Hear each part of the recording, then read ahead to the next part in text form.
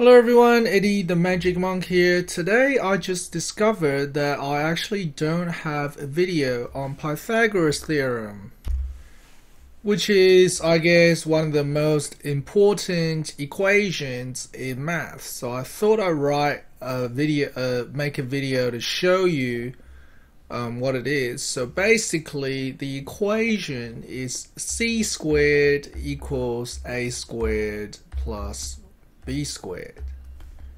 So what is C and A and B? Well, basically, if you draw a right angle triangle,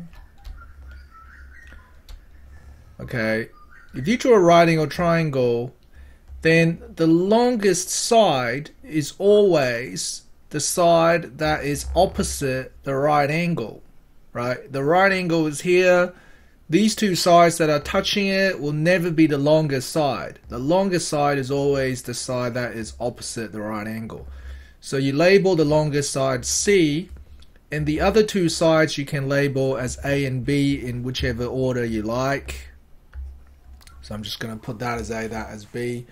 And the equation is that whatever C is, C squared is going to be equal to A squared plus B squared. Now, notice that I did not write C equals A plus B. That is totally false. Okay, if you think that you can just square root both sides, if you can just square root every term and write C equals A plus B, then this is wrong. Don't ever do that. Okay, now, so let's talk a little bit about why this theory works.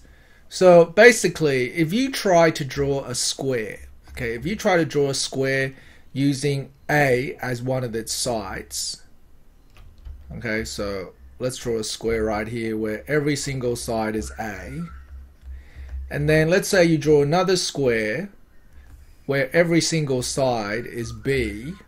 So I draw another square here where every single side is B, B, B, B. Probably can't see the lines right now. Let's use a different color. So that's B, B, B. Right, B, B, B. And then let's do one with the C. So draw a square right here where every single side is C. Alright, probably doesn't look like a square. Then what we're saying is that the area of box A, the area here, plus the area here will equal the area here, and this will work with any right angle triangle. So that is the theory behind the Pythagoras theorem. So using that to solve a problem, okay, if I give you a right angle triangle,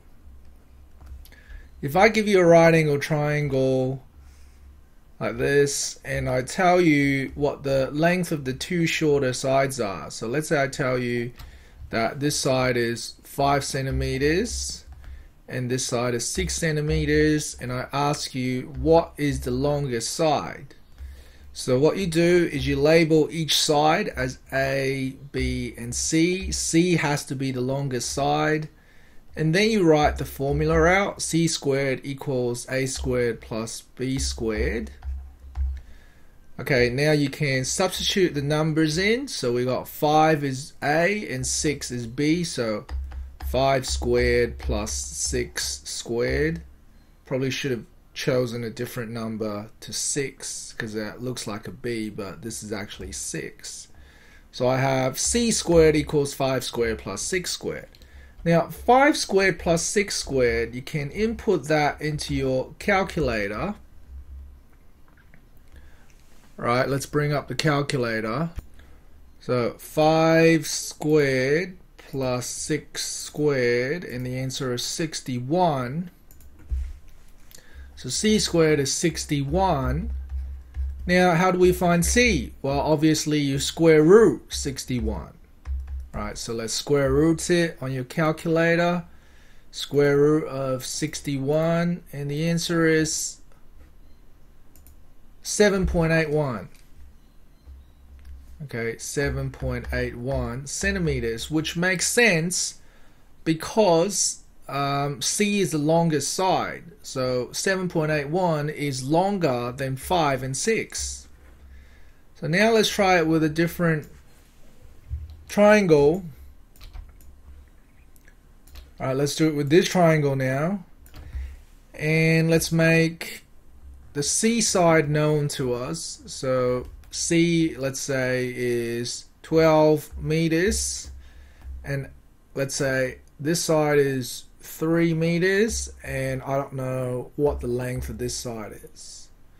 So labeling the sides, we have, this is the C, and let's make that A, B. A and B, it doesn't matter which one's which. As long as you've got the C side correct, A and B are just the two shorter sides. So you have C squared equals A squared plus B squared. Now you substitute the numbers in, so C is 12, A is 3, and B is X.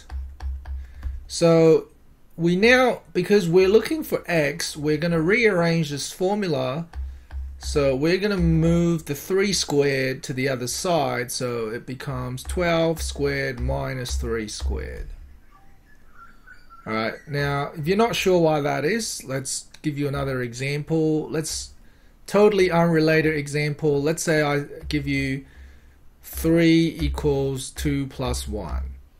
Now 3 minus 2 is equal to 1. So what did I do? I moved the 2 to the other side and I change it to minus 2. So that's what I've done here. I've moved the 3 squared to the other side.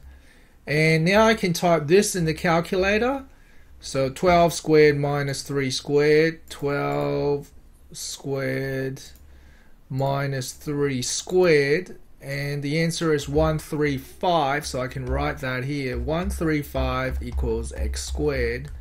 Now to get x, you're going to square root 135.